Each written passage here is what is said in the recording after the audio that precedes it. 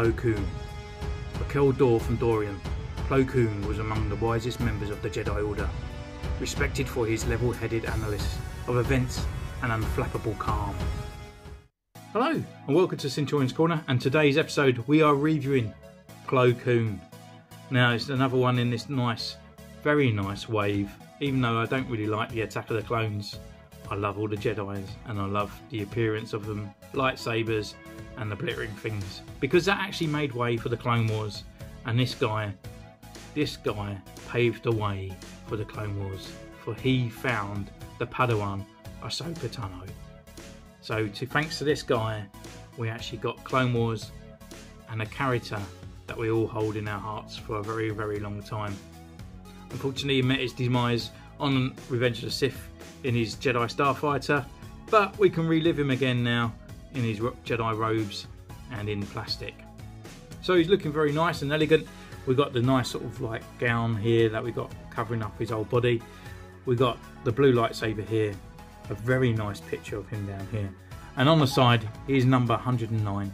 On the back, we have his bio and the picture.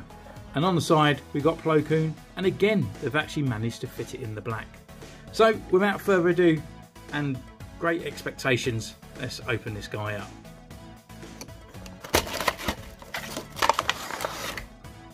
So again, here he is in his blister pack. No hidden accessories or anything there, just him and his lightsaber, because that's all he needs. So what we're going to do, just take a first impression before taking him away for the review.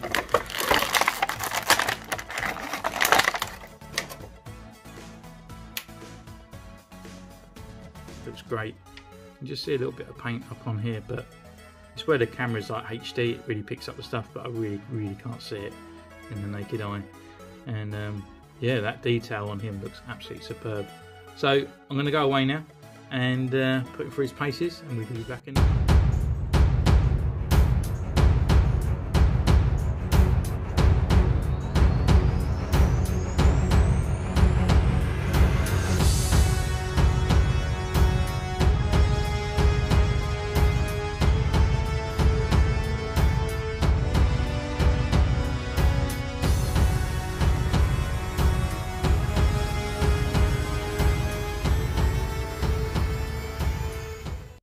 So welcome back, and yeah, really love this guy.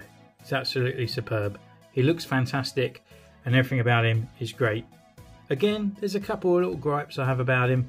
Yeah, his robe looks a bit naff. Yes, he shares the same body to Mace Windu, but who cares, because he looks fantastic.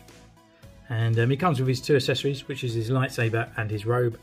And we take a first look at the lightsaber. And the good thing about his lightsaber, actually, he can actually hold in both hands.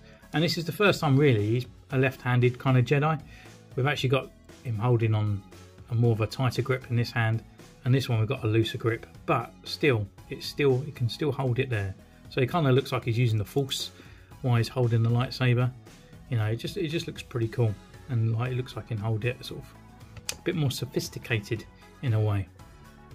With the lightsaber itself, we've got some nice gold on there, we've got the black, we've got the little red dot, and we've got the sort of extra little handle grip at the bottom. And it's done, yeah, it's just done good.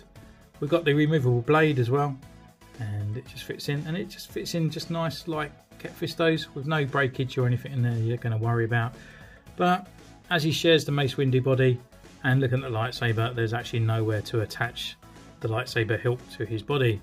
So we will always keep it with this nice transparent dark blue blade. So yeah, the robe does the look. It does definitely do the look. It doesn't look too baggy in places. It kind of just sort of, just to me, it does take kind of like the full kind of look away from the actual figure itself.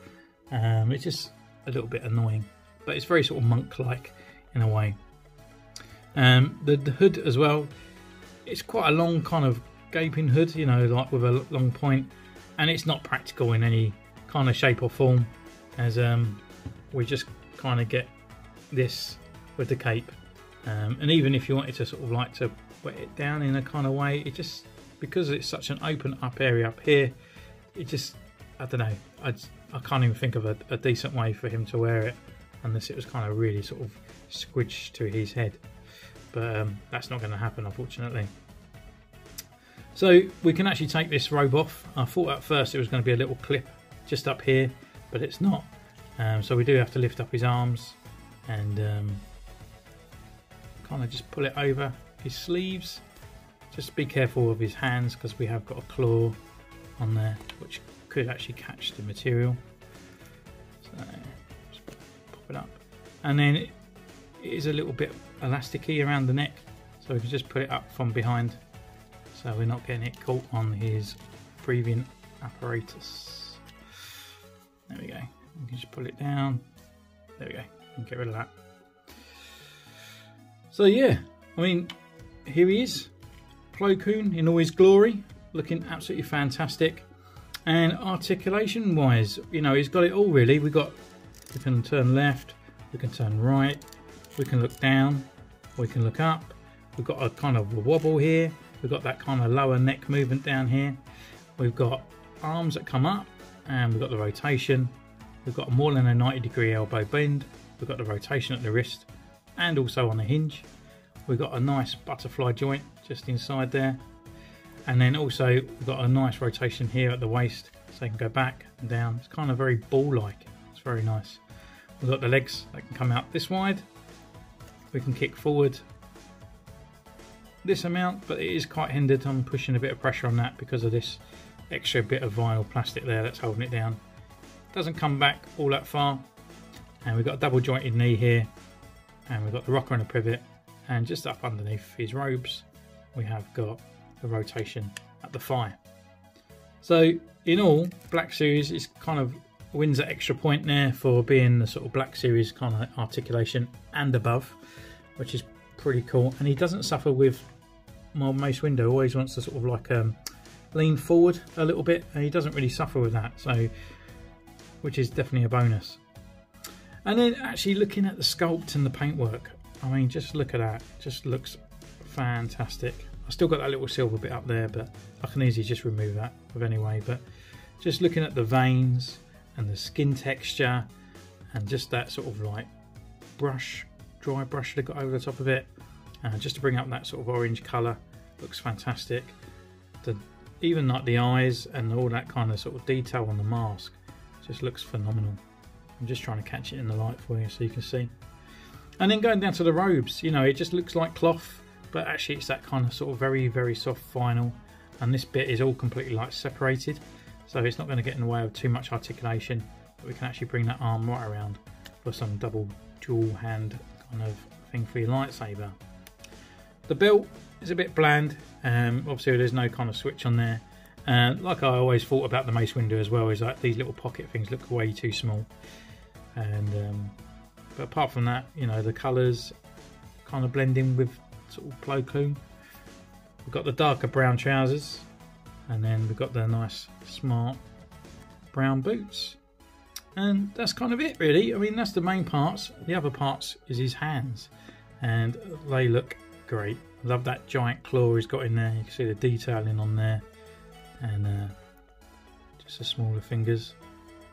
And then on this side we've got it more clenched with that higher, bigger claw just inside, looking fan-dabby-dozy. And that's kind of it really. I mean, here he is, and we could just bring in